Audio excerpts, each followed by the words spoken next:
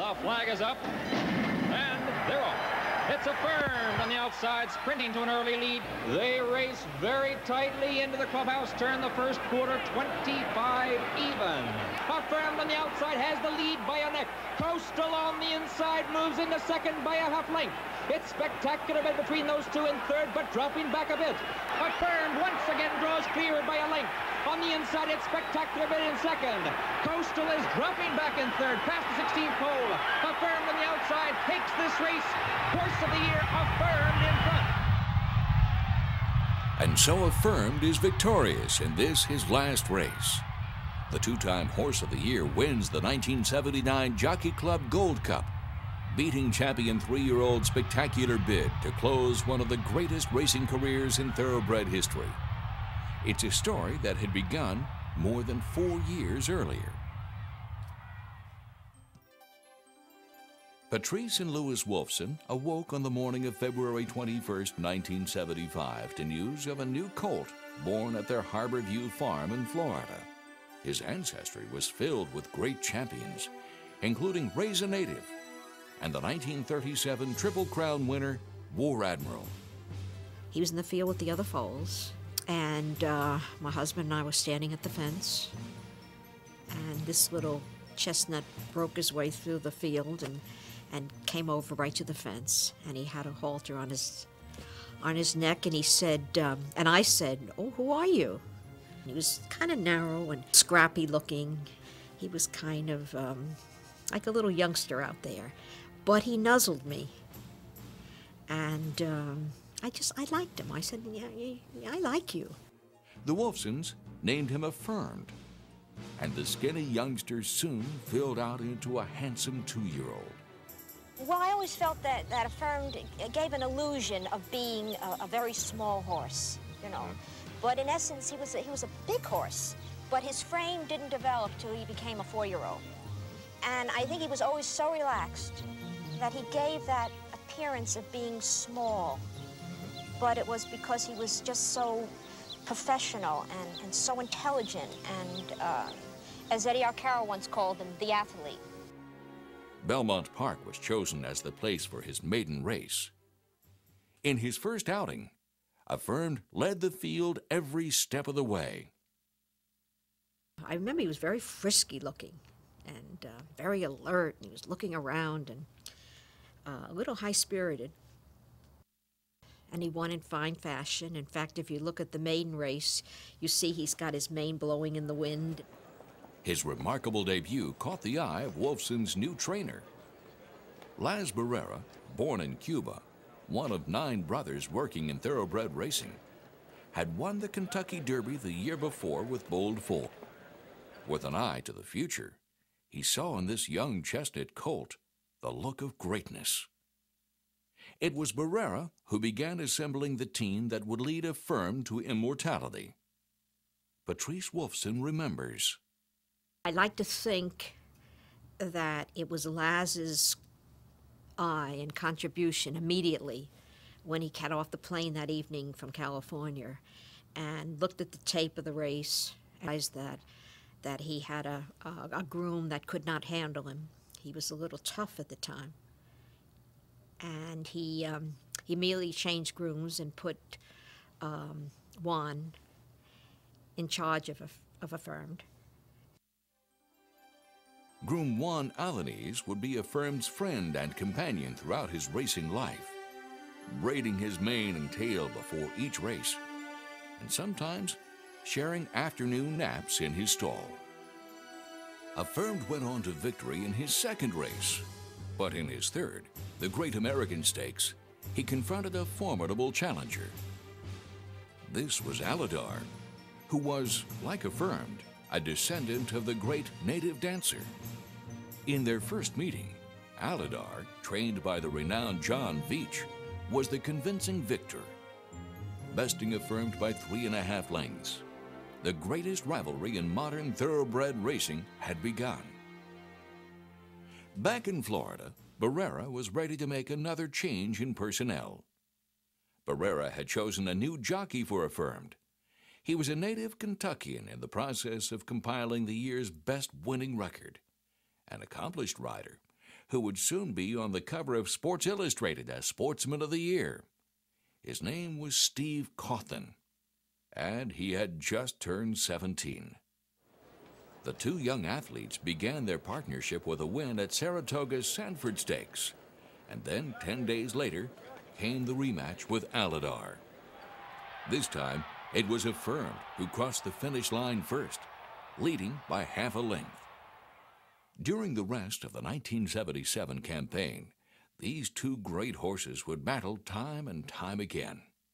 You could look at the Hopeful, you could look at the Laurel Fraternity, or you could Belmont, you could look at 3 or 4 or 5 or 6 races, and you don't know when or where they took place, because Aladar was always at his neck. On a muddy track at the Champagne Stakes, a confident Affirmed takes the lead, toying with an overmatched Darby Creek Road, only to be surprised by the hard-charging Aladar, who goes on to snatch the victory. It's Affirmed ahead, Darby Creek Road, and Aladar's coming at him, and it's Aladar on the outside who has a head in front.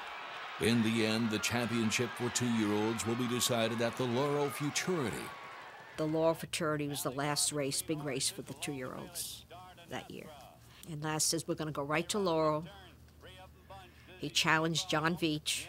Veach took him on, and they ran the Laurel Futurity, and Affirmed beat him again. It's a 2-horse race, in which the lead will change a dozen times. They come on down, approaching the 16th pole. It's Affirmed on the outside. Along the rail, it's Aladar. They battle head and head. A 16th of a mile to go. Affirmed on the outside by a neck. Aladar along the rail. Coming on down the finish. Affirmed on the outside in front. And at the wire, it's Affirmed. At the end of the racing season in the East, Aladar goes to Florida, but Affirmed heads west to California. In both camps, thoughts were turning to next year and the Kentucky Derby, the first race of the Triple Crown. He was 2-year-old champion, and, you know, of course, you're thinking 3-year-old. You're thinking Derby. You're thinking, you know, Triple Crown races to come up in front of you. And we parted. We went to California, which is where Laz would be for the winter, and Aladar went to Hialeah and trained in the East. That winter, Aladar runs up a string of impressive victories. But in California, unseasonable rains cut into Affirmed's training. Some said the champion was getting lazy, but Patrice Wolfson had her own interpretation. We had a very rainy season in California that spring of 1978. It rained and it rained, probably to the benefit of Affirmed, because it gave him a chance to develop and to grow. And he didn't really need much training. He was really just a natural athlete. As the Derby approaches, young Cawthon is forging a unique relationship with Affirmed. Do different horses require different kinds of communication? I mean, are you tougher on some horses? Sure. What kind of a horse is Affirmed? He's a very nice horse. He responds just, you know, more or less to your hands a lot. You know, I don't usually, the only time I hit him is when he's in front by himself. Then he tends to, you know, kind of relax and just gallop along, and you got to keep his mind on his business. Otherwise, he's his game. You know, he really digs in and does whatever you ask of him. Affirmed has indeed had a dazzling career, but the real challenges lie ahead, and his old nemesis Aladar is waiting.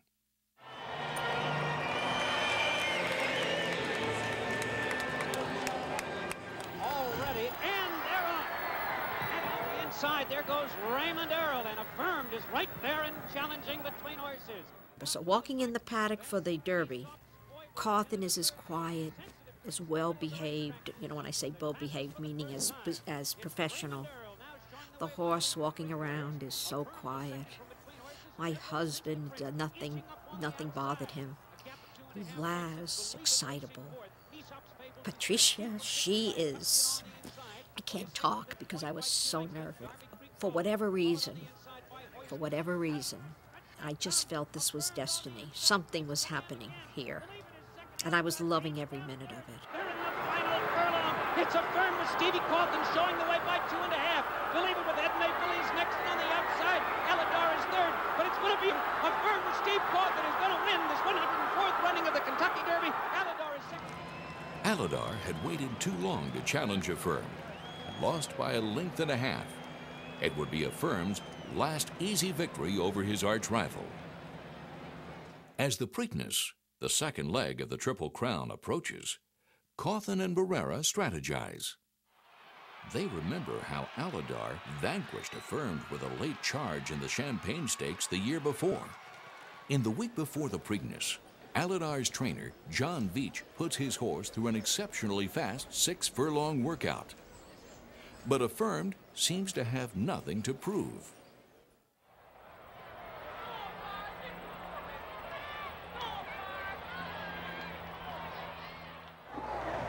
And they're off. They break away. Indigo Star on the outside takes the lead. Affirmed coming on down. As he often has, Affirmed takes an early lead. They race on to the half-mile pole. It's Affirmed showing the way. On the outside, Noontime Spender. Right there, Believe It. In third place, Alydar rushes up on the outside. They've got 3/8 of a mile to run. But this time, Alydar isn't waiting. At the far turn, he makes his move. He leaves Believe It behind and closes on the leader, gaining with each stride down the stretch. 2 lengths, then 1, then a neck.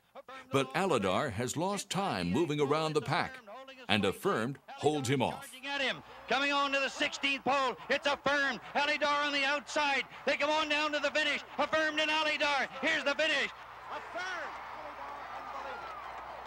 With the second victory, the Triple Crown is within reach.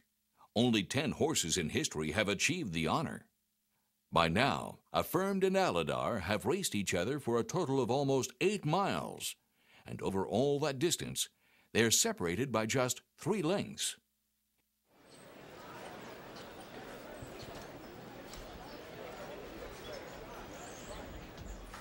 It was here at Belmont Park that Affirmed ran his first race and recorded his first victory. The narrow 2-year-old colt is now a powerful 3-year-old facing the biggest challenge of his life. Other pretenders to the throne have gone. Just 5 horses up the Belmont field. Affirmed is the favorite, with Alydar close behind in the betting. At 1.5 miles with broad turns, the Belmont is the longest race in the Triple Crown. And some think that George Velasquez on Alydar, so close in the Preakness, will have room to win today. Meanwhile, the stakes are highest for Affirmed, whose team knows all too well how difficult it is to win a Triple Crown. It was a ton of pressure. That last 3 weeks was, mind-boggling. Just knowing that you were, being watched by so many, with so much at stake. And they're up. That's Affirmed going out for the lead. Then it's hard to really explain everything that was going on through my mind in that split second. I think it's probably like when they say your life flashes before you. It kind of felt like that. On the inside, Affirmed. On the outside, Alydar. And those two are letting out all stops. They're going on out together. Affirmed along the inside. Alydar on the outside. Heads apart as they move down the back stretch. I didn't know on Affirmed. I had feelings about it. It'll be down the stretch before anybody really knows if he can get the distance and if he's got the heart and the guts and everything that he needs to be, a Triple Crown winner. Cawthon does not have long to wait. The two are heads apart, and Alydar's got a lead. Alydar put ahead in front, right in the middle of the stretch. Cawthon, for the first time, switched his whip and hit him left-handed. He had never hit him left-handed before. And Affirmed took off. Affirmed and Alydar, heads apart. Affirmed's got a nose in front as they come onto the wire. At the finish, it's going to be dead tight. Affirmed won it. Alydar is second. Steve Cawthon salutes the crowd. And then, of course, past the finish is one of my favorite pictures of all time, was when Cawthon puts his whip way up in the air. I have won a lot of races on a lot of great horses for a lot of wonderful people. But I've never had a feeling like I did when I crossed the finish line in the Belmont Stakes in 1978. It's as good as it gets. Affirmed won the Eclipse Award for Horse of the Year in 1978. And after a stellar 4-year-old career, won the same honor in 1979. Of all the horses that I rode, Affirmed was the best. Not only was he thin, but he was a fighter, and to me, the smartest horse that I ever knew. He ended his racing life as he had begun it, in the winner's circle at Belmont Park. Since then, hundreds of great thoroughbreds have come and gone, but none have equaled the achievements of Affirmed. What I really would like people to remember most about Affirmed is that he had 3 championship years he raced. Each one was entirely different. He's remembered for his Triple Crown races with Alydar and his tenacity and his will to win in his heart. But I also like to think that he'll be remembered for his endurance, his stamina, you could do anything with him. He won going short, he won going long. He won going off the pace, coming off the pace, going to the lead.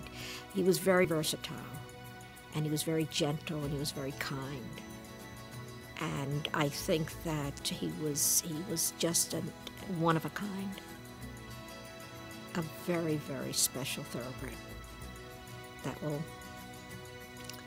that his memory should go on and on and on. Having won the greatest accolades racing can bestow, Affirmed retired to stand at stud until his death at the age of 26. He was laid to rest in the colors of the Harborview Farm, where he was raised and trained. Today, his admirers still come to pay their respects. New generations of thoroughbreds will come and go, and new chapters in the history of thoroughbred racing will be written. But no page in that history will shine more brightly than the one that bears the name Affirmed.